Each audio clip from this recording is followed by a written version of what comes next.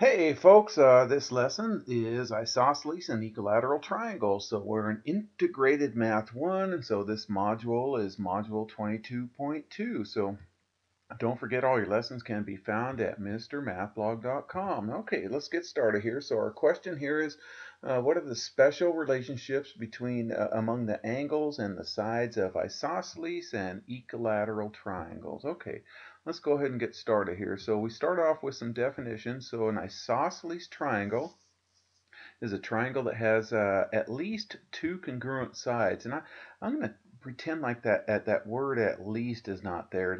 A triangle that has two congruent sides, because if it has three congruent sides, now that's something else, okay? But I've been teaching for 20 something years anyways, and they always say at least, and so equilateral is three equal sides. So anyways, on an isosceles triangle, if it is isosceles where there's two equal sides, these congruent sides are called the legs right there, okay? And so where these legs come together, they form that angle up on top, and that angle that's formed by those legs is called the vertex angle. So here angle B is the vertex angle. Okay, and then the side opposite that vertex angle is called the base right there. So right here, this is the base, okay? So an isosceles triangle has two legs, it has a vertex angle, and it has a base right there, okay? And then so the AC is the base right there, and then those angles at the bottom they're called the base angles right there. Okay, so here angle C and angle A and angle C are called the base angles right there. Okay, all right, and so here's a theorem on isosceles triangles. If two sides of a triangle are congruent, then those base angles are going to be congruent also. Okay, so uh, if this side equals this side, and then that means that this angle here equals this angle here, or angle A is congruent to angle C right there. Remember, the measure of angle A equals the measure of angle C, or you write angle A is congruent to angle C. Okay, so if you have congruency symbols, then you do not have a little M right there. And if you do have an M right there, it's going to be an equal symbol. So the measure of angle A equals the measure of angle C, or angle A is congruent to angle C. And similarly, you guys, if the segment AB is congruent to segment BC, then the measure of AB is equal to the measure of BC. Okay, just some semantics on that. And then this is the way most textbooks like to write this, is base angles of an isosceles triangle are congruent. Okay, so here's our isosceles triangle. These base angles are congruent. Okay, so this theorem says right here, if these two sides are equal, then the angle opposite this side is equal to the angle opposite this side. Okay, so two sides equal, then the opposite angles are equal. I like this one much better. Base angles of an isosceles triangle are congruent. Okay, an equilateral triangle is a triangle that has all three sides congruent, like that. Okay, and then here's an equiangular triangle. An equiangular triangles with all three angles congruent. So check this out. Don't these guys look the same right here, except for the different letters and the markings? Here we have the three sides equal. Here we have the three angles equal. Well, it's pretty easy to prove, you guys, and it's on page, I think, 1100 in your textbook. Since it's equilateral, it's also isosceles because these two sides are equal.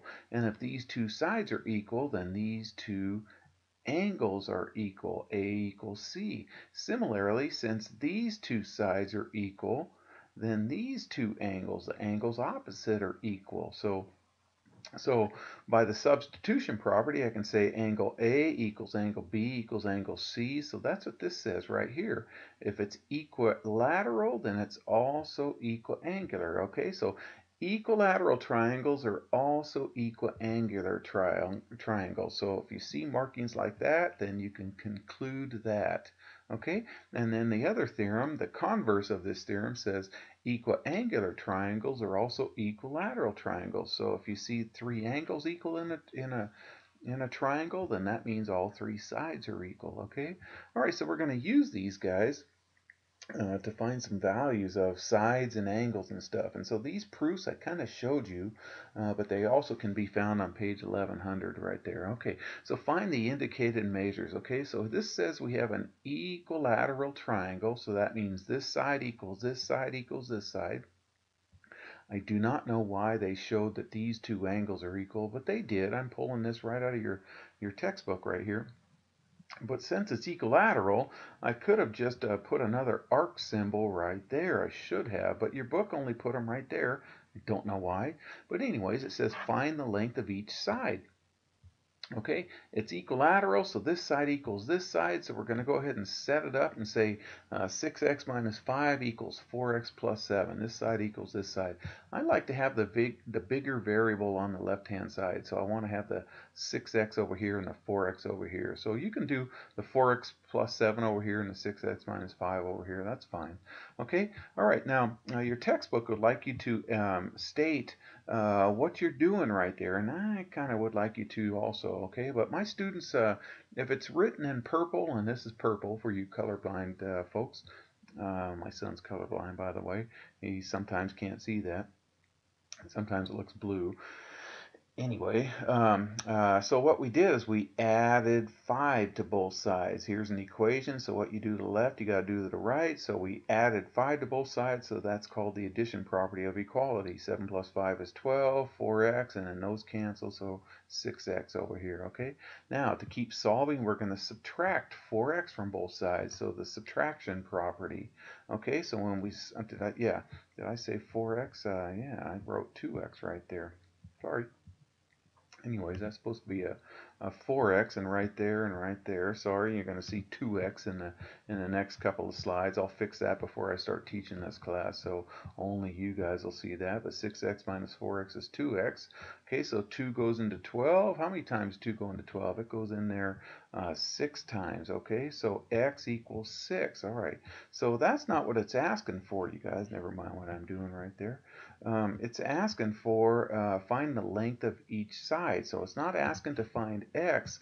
We're going to find the length of the side. So we can plug in x equals 6 on this side or x equals 6 on this side because it's equilateral. So go ahead and plug in x equals 6 right there. I know you guys are going to get bugged on that. Me too. I'm going to put the 4 right there. Hold on. Sorry.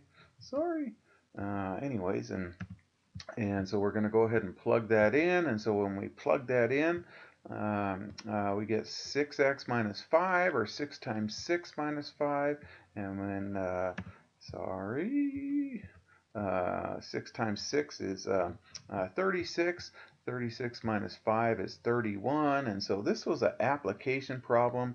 It talked about the lengths of the sides being in centimeters. So we're going to go ahead and answer it in the context of the problem that's in your textbook, you guys. So it's going to be 31 centimeters right there, okay? All right, so let me finish that, and then we'll do one more problem, and we'll be done. So all right, so this one says find the measure of angle T. Okay, so check out these markings right here. It says these two sides are equal. Okay, well, if these two sides are equal, then it's isosceles, and that means this base angle equals this base angle. So base angles of an isosceles triangle are congruent. So if this is x, so is that right there. Then we're going to use our triangle sum theorem that all three angles add up to 180. So we're going to add up x plus 3x equals 180 and combine like terms, divide by 5, and we get x equals 36. Okay, now that's not the answer. It says find this angle right here, 3x. So we got to plug in 36 into 3x. So 3 times 36 is 108 right there. Okay. All right, this one says, did I say one more? I mean, one more after that. Anyways, this says find the measure of angle of segment BC. So if there's nothing on top of it, it says find the measure of BC.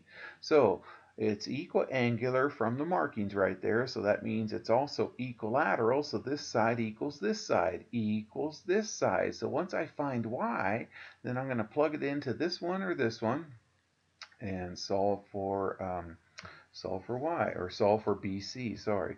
So since this side equals this side, then we do 3/10 y plus 9 equals 4/5 y minus 1. And here I'm going to go ahead and multiply both sides of the equation by 10. Okay, so multiplication property. And then here we're going to use the distributive property and distribute that 10 through.